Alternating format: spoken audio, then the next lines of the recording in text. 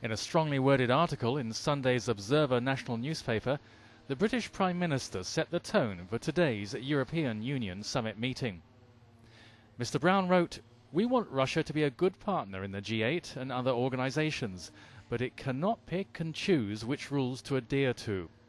In the light of Russian actions, the European Union should review, root and branch, our relationship with Russia." His article and his trip to Brussels today was also highlighted across the Downing Street internet website. Further indication as to the Prime Minister's concern over the Russia-Georgia situation.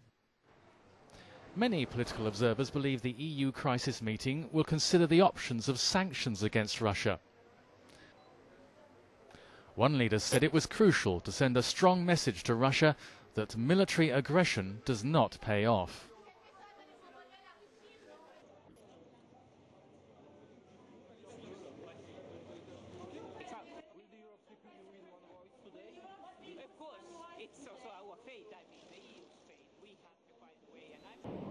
Mr. Brown was in Brussels earlier this year discussing the Irish referendum rejection and also what the EU could jointly do over rising oil and food prices. Now it seems today's session will be primarily focused on a joint response to Russia's incursion into Georgia. It was only 2 weeks ago that the British Foreign Secretary, Mr. David Miliband, attended a North Atlantic Treaty Organisation meeting, also in Brussels, over the crisis in the Caucasus. This is what he said then about Georgia.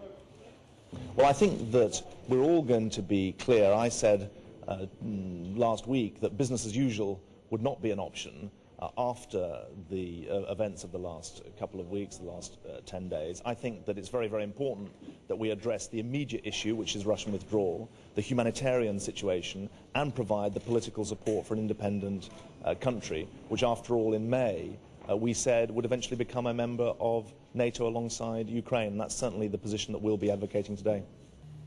The European Union leaders have much to discuss in Brussels. Today's meeting is expected to last all day.